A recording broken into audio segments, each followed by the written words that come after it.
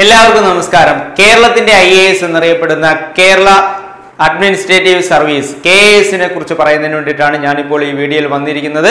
Indian administrative സർവീസിന് തൊട്ട് താഴെയുള്ള, അതായത് IAS പരീക്ഷയ്ക്ക് തൊട്ട് താഴെയുള്ള ക്ലാസ് 2 ഗസറ്റഡ് റാങ്കിലുള്ള ഒരു തസ്തികയാണ് KAS എന്ന് പറയുന്നത്. ഇതിനു മുമ്പ് ഇങ്ങനെ ഒരു പരീക്ഷ വിളിച്ചിട്ടില്ല, ആദ്യമായിട്ടാണ് ഇങ്ങനെ ഒരു പരീക്ഷ വിളിച്ചിരിക്കുന്നത്. ഡിഗ്രി യോഗ്യതയുള്ളവർക്ക് അപേക്ഷിക്കാവുന്ന ഏറ്റവും ഉയർന്ന തലത്തിലുള്ള ഒരു പരീക്ഷയാണ്. മുമ്പ് ഈ തരത്തിലുള്ള ഒരു പരീക്ഷ വിളിച്ചതെന്ന് പറഞ്ഞാൽ ഡെപ്യൂട്ടി കളക്ടർക്ക് വേണ്ടിയിട്ടുള്ള ഒരു പരീക്ഷയായിരുന്നു.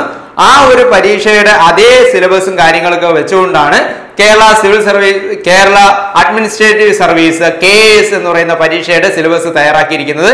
എല്ലാ വർഷവും IAS പരീക്ഷയ്ക്ക് ഉള്ള അതേ സിലബസിന്റെ പാറ്റേണിലായിരിക്കും KAS പരീക്ഷ നടത്തുക എന്ന് PSC അറിയിച്ചിട്ടുണ്ട്. അപ്പോൾ എന്തൊക്കെ കാര്യങ്ങളാണ് KAS പരീക്ഷയ്ക്ക് അപ്ലൈ ചെയ്യുമ്പോഴും അതിന് പഠിക്കേണ്ട കാര്യങ്ങൾ എന്നുള്ളതിനെ കുറിച്ച് പറയുന്നതിന് വേണ്ടിയിട്ടാണ് ഞാനിപ്പോൾ ഈ വീഡിയോ വന്നിരിക്കുന്നത്. എൻ്റെ പേര് അനീഷ് എന്നാണ്. നിങ്ങൾക്ക് ഈ ചാനൽ ഇഷ്ടപ്പെടുകയാണെങ്കിൽ നിങ്ങൾ ഇത് സബ്സ്ക്രൈബ് ചെയ്യണം. കൂടാതെ ഇതിനോടൊപ്പമുള്ള ബെൽ ബട്ടൺ ക്ലിക്ക് ചെയ്യുകയാണെങ്കിൽ നമ്മൾ ചെയ്യുന്ന പുതിയ പുതിയ വീഡിയോകളുടെ നോട്ടിഫിക്കേഷൻസുകൾ നിങ്ങൾക്ക് ലഭിക്കുന്നതാണ്. കേരള അഡ്മിനിസ്ട്രേറ്റീവ് സർവീസ് റൂൾസ് 2017 പ്രകാരം 4 ഘട്ടങ്ങളിലായിട്ടാണ് ഓഫീസേഴ്സിന് സ്ഥാനം ലഭിക്കുന്നത്. ഒന്നാമത്തേന്ന് പറയുന്നത് ജൂനിയർ ടൈം സ്കെയില്, രണ്ടാമത്തേത് senior time scale, selection grade, super time scale എന്നിങ്ങനെ 4 ഘട്ടങ്ങളിലായിട്ടാണ് ഓഫീസേഴ്സിന് സ്ഥാനം ലഭിക്കുന്നത്. അതിൽ ജൂനിയർ ടൈം സ്കെയിലാണ് നേരിട്ടുള്ള നിയമനം നടക്കുന്നത്. മറ്റു 3 പോസ്റ്റുകളും പ്രൊമോഷൻ വഴിയാണ് ലഭിക്കുന്നത്.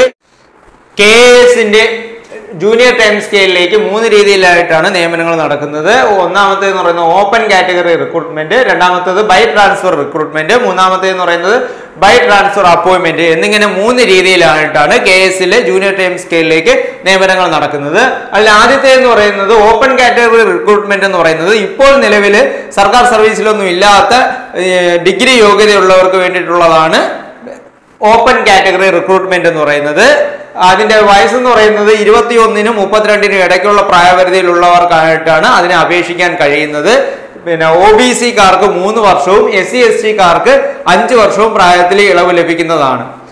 ബൈ ട്രാൻസ്ഫർ റിക്രൂട്ട്മെന്റ് എന്ന് പറയുന്നത് ഫസ്റ്റ് ഗസറ്റഡ് ഗ്രേഡിൽ താഴെയുള്ള ഓഫീസേഴ്സിന് അപ്ലൈ ചെയ്യാനായിട്ടുള്ളതാണ് ബൈ ട്രാൻസ്ഫർ റിക്രൂട്ട്മെന്റ്. ഇതിന്റെ പ്രായപരിധി എന്ന് പറയുന്നത് 40 വയസ്സാണ്.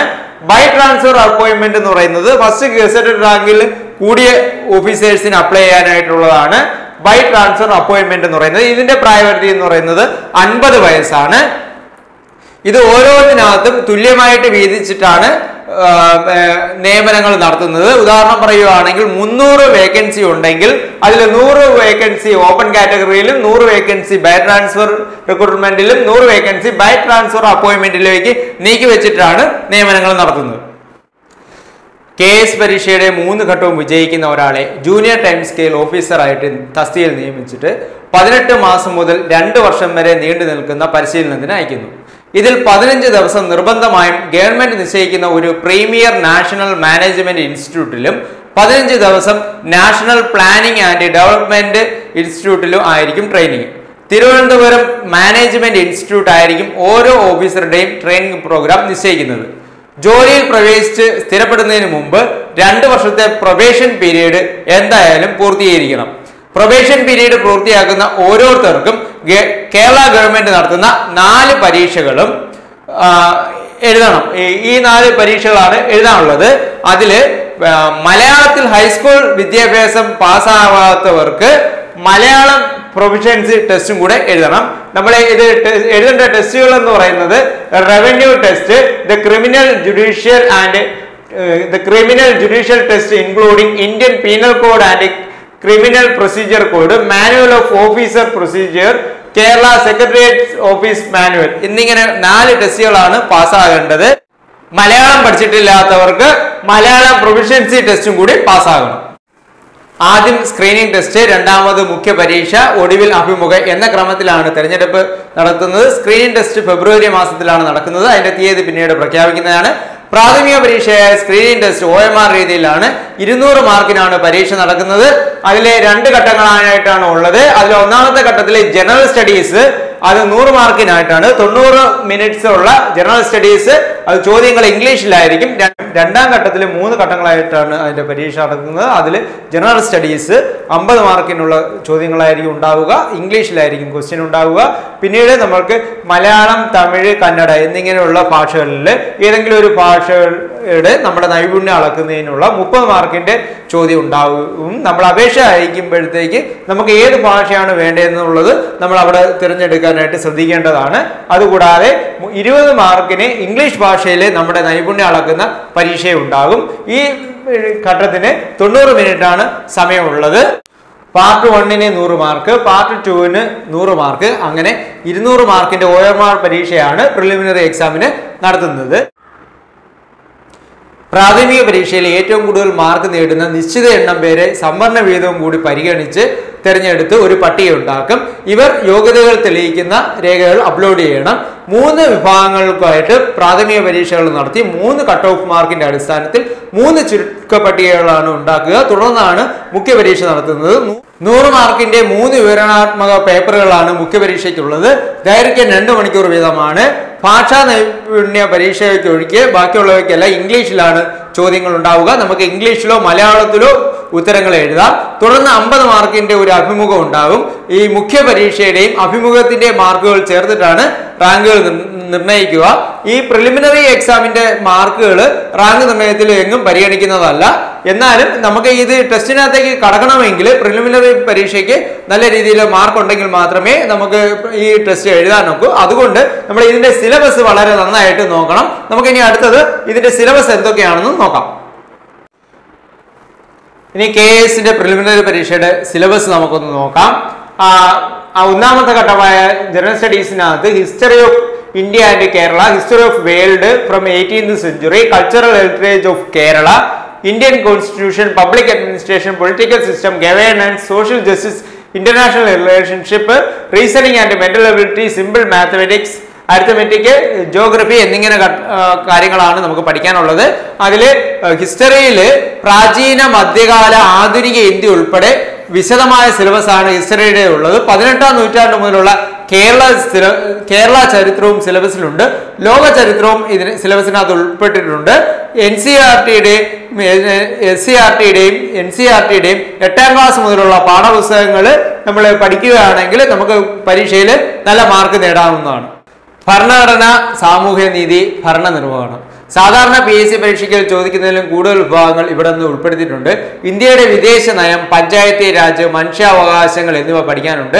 SCERT-യുടെയും NCERT-യുടെയും +1, +2 വരെയുള്ള പാഠപുസ്തകങ്ങൾ പഠിക്കുകയാണെങ്കിൽ നമുക്ക് ഈ വിഭാഗത്തിൽ നിന്നുള്ള ചോദ്യങ്ങൾക്ക് ഉത്തരം എഴുതാൻ കഴിയും. സൗരയുഗം മുതൽ പ്രളയം വരെയുള്ള കാര്യങ്ങളാണ് ഭൂമിശാസ്ത്ര അഥവാ ജോഗ്രഫിയിൽ ഉൾപ്പെടുത്തിയിരിക്കുന്നത്.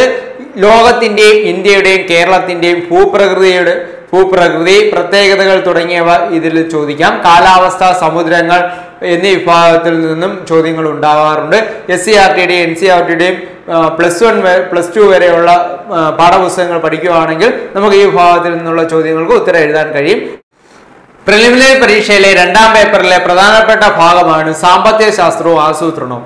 ഇന്ത്യൻ സാമ്പത്തിക ശാസ്ത്രം, കൃഷി, വ്യവസായ മേഖല തുടങ്ങി കേരള വികസന മോഡൽ വരെ സിലബസിലുണ്ട്.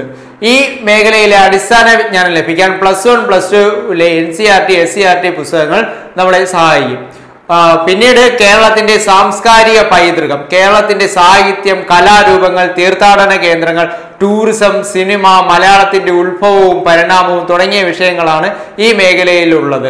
കേരള സിലബസിലെ ഹയർ സെക്കൻഡറി തലത്തിലുള്ള മലയാളം ഹ്യൂമാനിറ്റിക്സ് പുസ്തകങ്ങൾ പ്രയോജനപ്പെടുത്തി കഴിഞ്ഞാൽ നമുക്ക് ഇതിനകത്ത് കൂടുതൽ മാർക്ക് കിട്ടും. കേരള ടൂറിസം വെബ്സൈറ്റും ഇതിന് കൂടുതൽ വിവരങ്ങൾ നൽകും.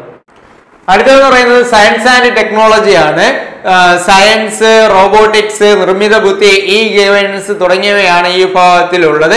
NCERT, SCERT-യുടെ ടെസ്റ്റുകൾ ഇതിനകത്ത് വളരെയധികം പ്രാധാന്യം അർഹിക്കുന്നതാണ്. ISRO, DRDO എന്നിവയുടെ പ്രവർത്തനങ്ങൾ, എൻവയോൺമെന്റൽ സയൻസ്, ജൈവ വൈവിധ്യം, ബയോടെക്നോളജി തുടങ്ങിയവയൊക്കെ സിലബസിൽ ഉൾപ്പെട്ടിട്ടുണ്ട്. SCERT, NCERT പുസ്തകങ്ങൾ പഠിച്ചു കഴിഞ്ഞാൽ ഇതിനകത്തുള്ള വിവരങ്ങൾ നമുക്ക് ലഭിക്കുന്നതാണ്. അടുത്തത് കറണ്ട് അഫയേഴ്സ് ആണ്. നമ്മളെ ഇതുവരെയുള്ള കറണ്ട് അഫയേഴ്സുമായിട്ട് ബന്ധപ്പെട്ട ചോദ്യങ്ങൾ ഈ ഭാഗത്തിൽ നിന്ന് പ്രതീക്ഷിക്കാം. പിന്നീട് ലാംഗ്വേജ് പ്രൊഫഷൻസി ടെസ്റ്റ് ആണ്. ഇംഗ്ലീഷ് ഭാഷയിൽ ഡിഗ്രി ലെവൽ പരീക്ഷയിൽ സാധാരണ ചോദിക്കുന്ന ഇംഗ്ലീഷ് ഗ്രാമറിലുള്ള ഭാഗങ്ങളെല്ലാം അതിനകത്ത് നിന്ന് പ്രതീക്ഷിക്കാം. അടുത്തത് ലാംഗ്വേജ് പ്രൊഫഷൻസി ആണ്. മലയാളം, തമിഴ്, കന്നഡ എന്നീ ഭാഷകളിൽ നമ്മുടെ നൈപുണ്യം അളക്കുന്നതിനുള്ള പരീക്ഷയാണ്. മലയാളത്തിലാണെങ്കിൽ പദശുദ്ധി, വാക്യശുദ്ധി, പരിഭാഷ, ഒറ്റപ്പദം, പര്യായം, വിപരീത പദം, ശൈലികൾ, പഴഞ്ചൊല്ലുകൾ, സമാന പദം, ചേർത്തെഴുതുക, സ്ത്രീലിംഗം, പുല്ലിംഗം, വചനം, പിരിച്ചെഴുതുക, ഘടകപദം, വാക്യം ചേർത്തെഴുതുക, ഭരണഭാഷയുമായി ബന്ധപ്പെട്ട് ഒരു ഖണ്ഡിക നൽകി അതിനെ ആധാരമാക്കി ചോദ്യങ്ങൾ ഉത്തരം എഴുതുക, ഔദ്യോഗിക ഭാഷാ പാദവലിയുടെ വിപുലനം, സംഗ്രഹം, ഇങ്ങനെയുള്ള കാര്യങ്ങളൊക്കെയാണ് മലയാളത്തിൽ ഉൾപ്പെട്ടിരിക്കുന്നത്. പ്രിലിമിനറി എക്സാമിന്റെ സിലബസിനെ കുറിച്ച് ഇത്രയും കാര്യങ്ങളാണ് ഉള്ളത്. മെയിൻ പരീക്ഷയുടെ സിലബസ് ഇതുവരെ PSC പബ്ലിഷ് ചെയ്തിട്ടില്ല. അത് പബ്ലിഷ് ചെയ്യുന്ന മുറയ്ക്ക് അതിനെക്കുറിച്ചിട്ടുള്ള ഒരു വീഡിയോ ആയിട്ട് ഞാൻ വരുന്നതാണ്. നമ്മൾ ഈ പഠിക്കേണ്ട കാര്യങ്ങൾ എന്ന് പറഞ്ഞു കഴിഞ്ഞാൽ നമ്മൾ ഒബ്ജക്റ്റീവ് പരീക്ഷയായിട്ടാണ് പ്രിലിമിനറി പരീക്ഷ നടത്തുന്നത്. മെയിൻ എക്സാം എന്ന് പറയുന്നത് ഡിസ്ക്രിപ്റ്റീവ് ആണ്. ആ മെയിൻ എക്സാം നമുക്ക് ഇംഗ്ലീഷിലോ മലയാളത്തിലോ നമുക്ക് ഉത്തരം എഴുതാവുന്നതാണ്. അപ്പോൾ അതിനുവേണ്ടി പ്രത്യേകം പഠിക്കാതെ ഇതെല്ലാം കൂടെ ചേർത്തിട്ട് ഒന്നിച്ച് പഠിക്കുന്നതായിരിക്കും നമുക്ക് കുറച്ചുകൂടെ നല്ലത്. ഇപ്പോൾ കണ്ടുവന്നിരുന്ന ഒരു രീതി എന്ന് പറയുന്നത് ഈ SCERTയുടെ ടെക്സ്റ്റ് ബുക്കുകളിൽ നിന്നാണ് കൂടുതൽ ചോദ്യങ്ങളും വന്നിട്ടുള്ളത്.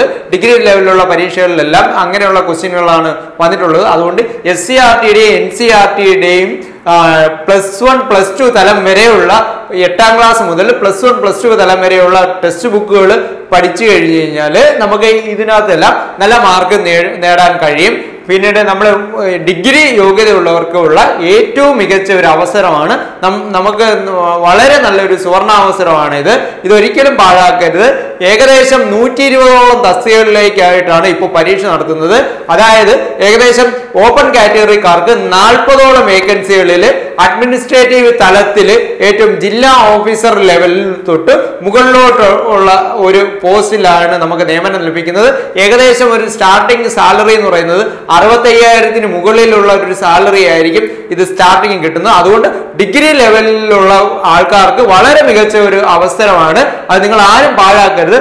കൂടാതെ ഒരു കാര്യം കൂടെ പറയാനുള്ളത് എന്ന് പറഞ്ഞു കഴിഞ്ഞാൽ 8 വർഷം സേവനം പൂർത്തിയാക്കുന്നവർക്ക് UPSCയുടെ മാനദണ്ഡങ്ങൾ പ്രകാരം IASൽ പ്രവേശിക്കാൻ കഴിയും. അപ്പോൾ നമുക്ക് IAS കിട്ടുന്നതിനുള്ള ഒരു കുറുക്കു വഴിയായിട്ട് KSനെ കരുതാം.